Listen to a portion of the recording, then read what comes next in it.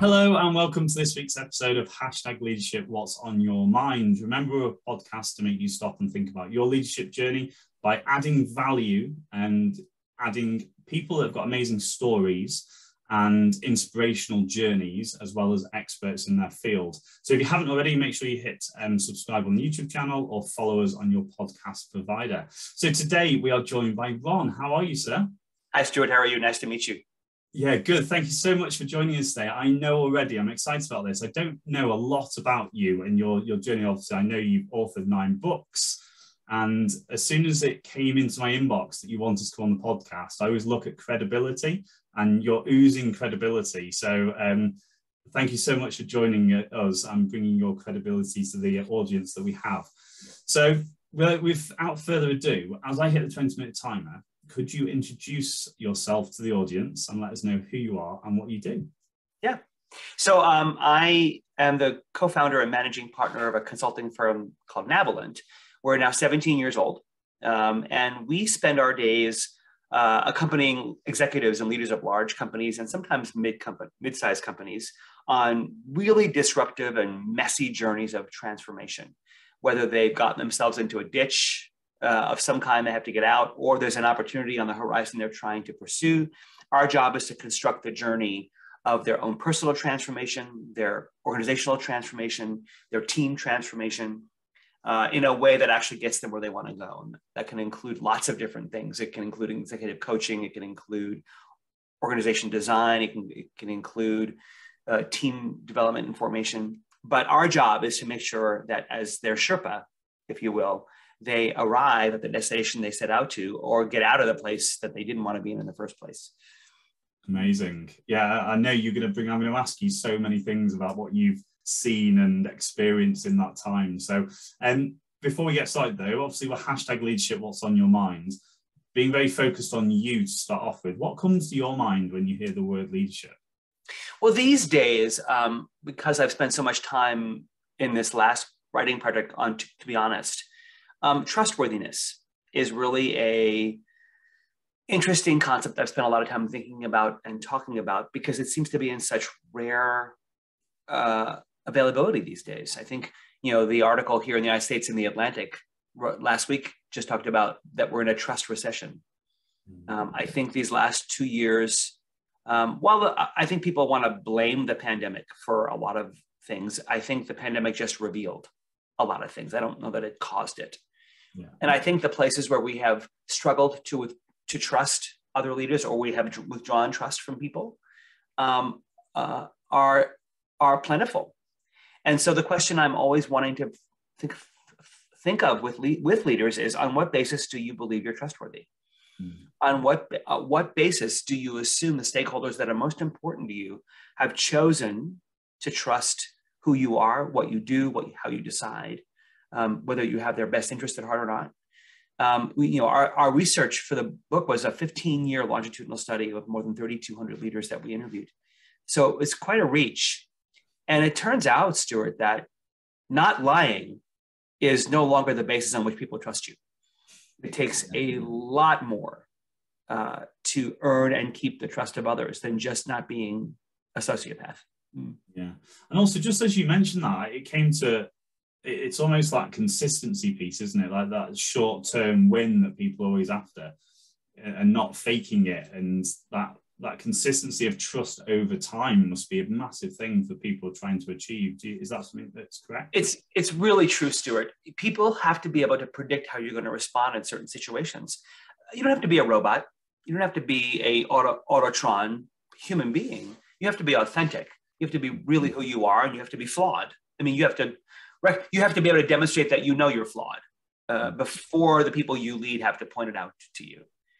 But if you are 2 different people in 2 different situations, you confuse people, and it not only erodes your trust, but people will learn to manipulate you. People will learn to say, okay, well, I know how to game him or her because I know how to work them in a certain way to get a certain outcome out of them.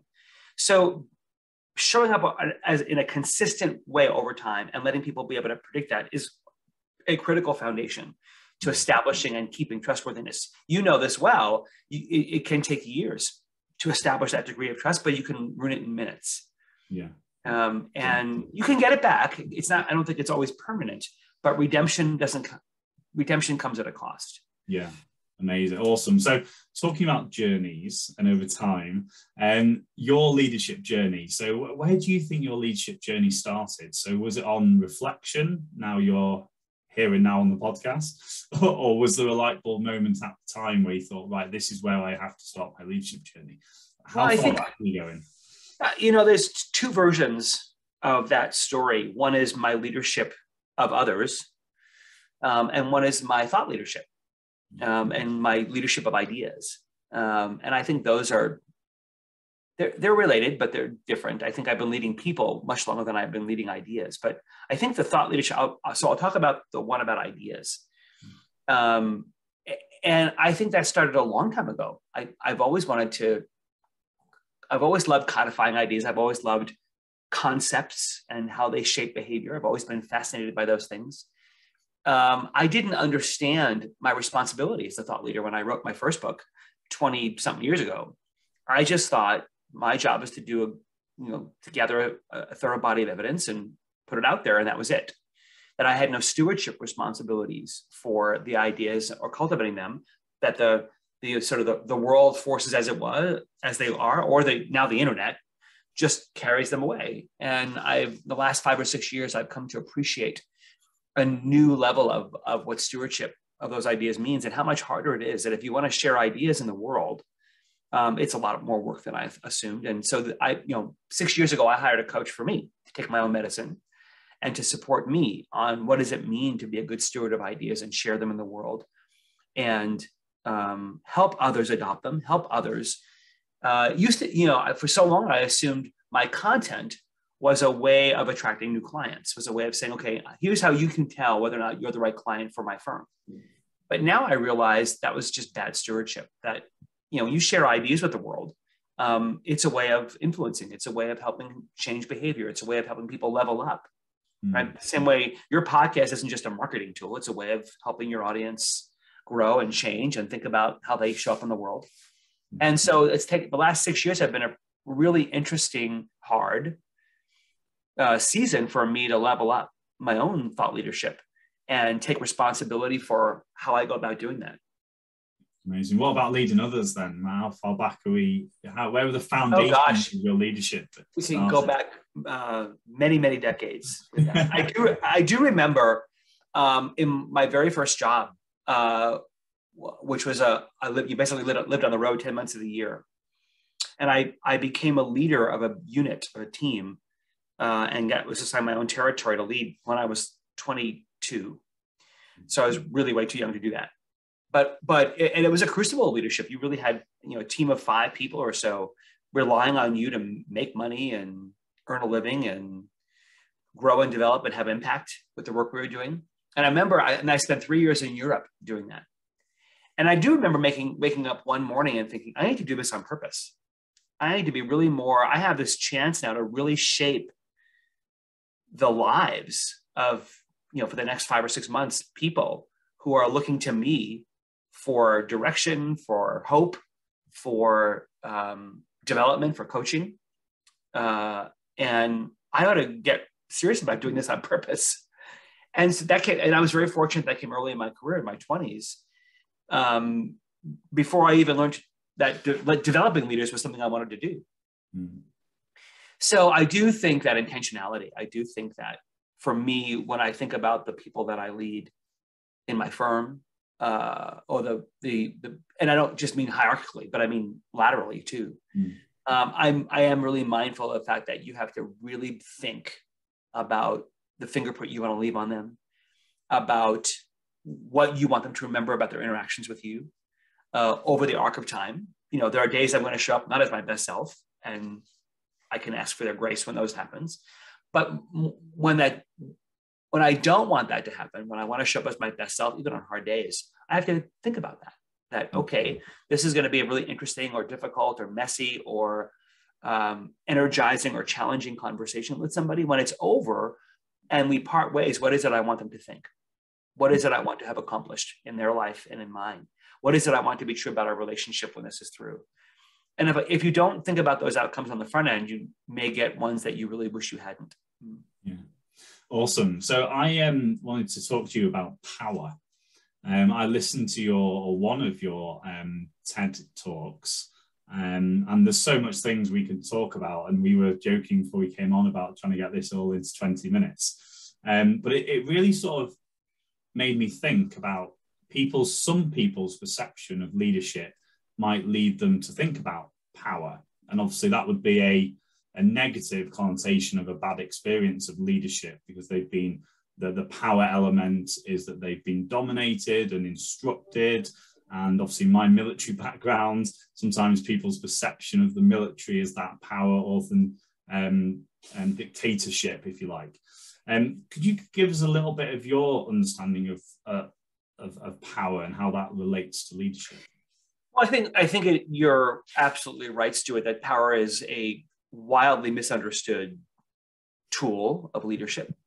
And it's not good or bad, right? I mean, we have multiple sources of power available to us, not just the power that comes with our positional power or where we place ourselves on the hierarchy, but the relationships we have, the information that we have access to, the opportunities we can create for others to shine.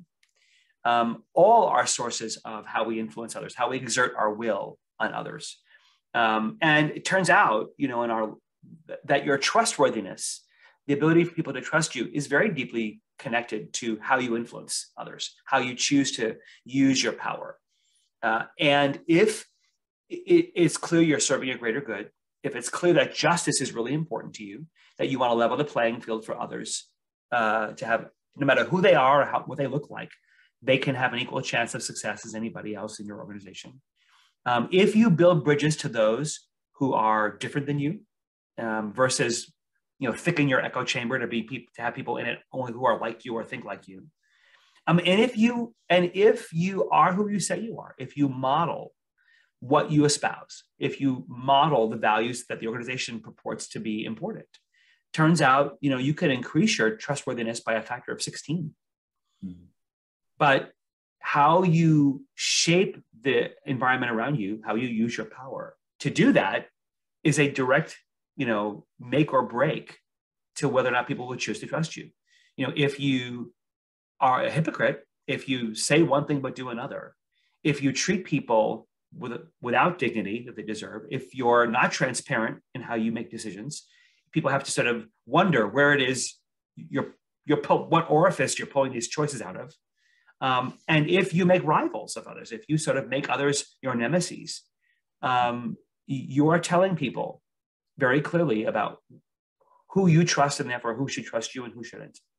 Yeah, amazing. Awesome. Thank you so much. That makes it really made me think. There's a couple of other things that I've been talking about recently about the word and power is one of those, that we have a societal attachment to that word. It's a bit like I'm thinking a conflict, like healthy conflict within the leadership team. It is good as long as it's delivered right. And we think conflict, or we can't have conflict. So yeah, it's just one of those that stood out for me in some of the content you're putting out there. It's really important for people to think about that.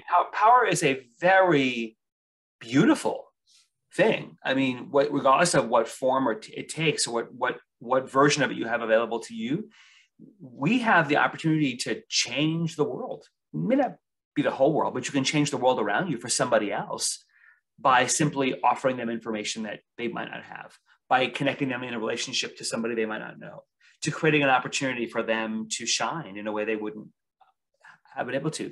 Power can be a great thing. We're so used to, I think this is the point you made earlier, we're so used to it being abused. We're so used to it being used for selfish and immoral gain. But in the research that you in that TED Talk you saw, the greatest abuse of power was not for self-interest. The greatest abuse of power we found in that point, 2,700 leaders we studied, was the abandonment of it. People too afraid to use it. So they're so afraid of being misperceived, they did nothing at all. And they instead curried favor, wanted popularity, wanted to be Santa Claus, and wanted to be liked so much that they didn't use their power at all. And what a waste for leaders to have the opportunity to shape another's pathway in a very positive way and to choose not to do it. Yeah, so that's awesome. So obviously our audience are looking to level up their leadership. We know it's a journey. I don't think it's ever ending. And the fact that we've got the social media platforms we have now to speak to great people on podcasts or read articles, I was really it shone out bright that you had such an experience of speaking to and being in the thick of it with people at lots of different levels of organizations. What sort of things have you seen that have worked really well for people to be great leaders and be really successful in that people management space? Well, I think the first thing is I look for when I'm working with a leader who I'm either going to coach or support in the work of their own change is are they being true to themselves? Because the first part of being true to yourself is, are you being true about yourself? How aware are they of the impact they have on others? When I ask clients, if I'm about to go embark on a bunch of interviews, one of the questions I love to ask my executives is, so what am I going to hear? And I get to compare how closely what they believe I'm going to hear with what I actually hear. If the gap between those things is quite wide, that in and of itself is data. So I want to know how able are you to self-regulate? How well do you know your own story and the warts in it and the challenges it brings to how you influence others? I want to know how open you are to learning, and I want to know how much do you care about other people? How empathic are you? How other-oriented are you? How do you frame the concept of relationship? Do you understand that leadership, first and foremost, before it's anything else, it's a relationship? So those are the basics I look for. So if you're looking to level up your leadership, ask yourself, on what basis do the people you lead trust you? And what's going to first come to your mind is a bunch of assumptions you made. Well, I do this, I think this, great that you think all those things. How do you know the people you lead have metabolized those the way you intend? Have you asked? Have you gotten feedback? Have you calibrated with them? Here's a real simple litmus test.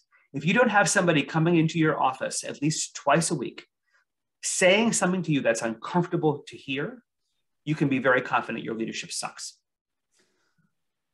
Yeah. Because they're telling somebody. And if your assumption is that they're not doing that because there isn't anything difficult to say, that things are fine, well, now you're dumb. Because if you're running an enterprise, if there's 3 people involved in the work you do, there's complexity. Yeah. So ask yourself, where are they taking the hard news if they're not bringing it to me? Here's what's true. At the dinner table, at night, at home, the people you lead are telling stories about you to their family, to their friends, to their loved ones. Do you know what stories they're telling? And if you don't know what stories they're telling, you should want to know. Get in on the conversation. Yeah, I love that kind of. I was smiling through that because there's a couple of things that has happened recently with me talking about your blind spot. And the comical situation, if you talk to somebody about what's their blind spot and they actually try and answer that question, and that's obviously not what that's all about. It's like your blind spot is fully blind. But I like that because I always talk about self and situational awareness and how much part of the fluidity of the team and the environment are you. And like you said, that those conversations are happening. It's just whether you're involved in that. And I love that because we always talk about creating the environment for communication and feedback, which ultimately has a link to trust. Yeah. I know you've already sort of spoken about some of the elements, but obviously this is a big conversation about trust. What's some of the things that people have had success in? And like if they say, yeah, I need to build my trust in my org, what do people typically do for starters? Well, the first thing you have to ask yourself is on what basis are you trying to earn it? Trust is a currency, it's an economy, right? For some people, we extend or withhold it based on competence. For some, we extend or withhold it based on character or moral or integrity issues. For some, it's personality. For some, it's consistency, to use your word. So if you don't know what currency you're trading in, you're going to default to earning trust based on how you extend it. which may or may not be at all the currency that people you're trying to earn it from care about. So the first question I would ask yourself is, can people decode me? If somebody followed me around with a video camera all day long and played that video, what would people say were my values from watching it? Or if people know that my values are integrity, collaboration, compassion, efficiency, productivity, whatever it was, if people followed you around with that same videotape, could they use that videotape as a training program to teach those values? Or would people roll their eyes? Mm-hmm. So just simply go ask people, hey, what is it you think I stand for? Amazing. If you had to go home and write down 5 words that you believe would be the billboard of my life, what words would you write down? Yeah. Just simply ask people. They're a mirror. They're watching you. They have a front row seat to your life and your story. Do you know how they're interpreting it? The second thing is, think about how often do you look for ways to help other people shine versus how often do you look for ways to help yourself shine? If you're not actively creating a place for others to use their voice, to find their voice, to leave their own mark on the world, then ask yourself how you're spending your time. If you lead a very hub and spoke team where all the spokes and it's all central to all decision pathways, all content, all ideas lead to you, then you're in a very dangerous place because that's not sustainable. And in a crisis, that wheel will fall apart. The spokes will pull away. Yeah, and so ask yourself this week, who went home from my team feeling better about themselves, feeling more confident in themselves, feeling proud of something they did because of an opportunity I helped create? Amazing. Good. I like tangible things that our audience can go and implement. That's awesome. So Ron, that's 20 minutes. Thank you so much for imparting some of what you do and what you've seen over your time delivering what you do. And we're going to put all the links to your book, your TED Talks in the comments below, so people can go and check you out and get you. I know you've got a book out this year, haven't you? Is it to be honest? Is that To be honest, yeah. So we'll put that in there for people to go and check you out as well. So, ladies and gents, thank you so much. I hope you enjoyed that. Please let us know your takeaways from this episode specifically. I always love to hear your feedback, and everybody's takeaway is slightly different and how they interpret it. So it's amazing to hear. So keep that coming in. Make sure you hit subscribe on the YouTube channel. Make sure you hit follow on your podcast provider. Remember, every Wednesday at 6 a.m. my aim is to bring some amazing people to your day. Ron, thank you so much for your time. Stuart, a pleasure. Thanks for having me. We'll see you all next week, guys. Take care. Bye.